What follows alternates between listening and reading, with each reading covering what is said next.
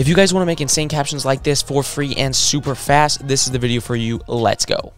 So first things first, we're going to open CapCut. We're going to click on new project, and we're simply going to pick our file that we want to use. We're just going to press add. After that, we're going to simply press text at the bottom of the screen.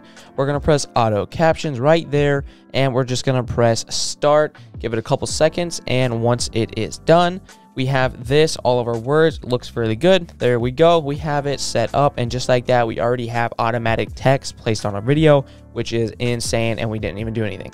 But to make this look really good, we're going to simply click on them, click style, and on the bottom left, you want to make sure you have apply to auto captions ticked on. That way, anything you make to one selection of the words is going to happen to all of them. From here, I'm going to click font, and I'm going to use the MrBeast style font that I showed you guys how to use in this video right here. And we're going to simply add that to our words. And then we're going to go to effects, go to blue, and I personally like this one right here. It has a nice effect on all the words, and it just looks really cool. We're going to go to animation, go to caption, and I like these two down here at the bottom, either spring or bounce out. Both of those look really good. We're going to use spring because it has the more MrBeast style effect. We're going to press done, and just like that, we already have something that looks really good. And now we're going to simply adjust the word size, make them bigger, and boom, just like that, we already have something that's actually looking really good. And you could export it just like this because it's basically done. But if you guys did notice, auto captions does some janky stuff with the words sometimes. Like in this case, the word billion is like awkwardly positioned.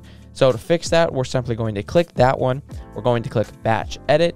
And on the timeline right here, just backspace and then return to get it to drop to a new line. And just like that, it's fixed. The word looks normal, and we have something that looks really good. You guys can do all sorts of more stuff with the words and the effects, but this looks really good, and I'm going to export it just like this. This is what we started with. Will MrBeast be the first channel to hit 1 billion subscribers? It's very possible because his content is insane. And this is what we have now. Will MrBeast be the first channel to hit 1 billion subscribers? It's very possible because his content is insane. Hope you guys enjoyed the video. Hope it was helpful to you. Like, subscribe for more, and I'll see you in the next one. God bless. Peace.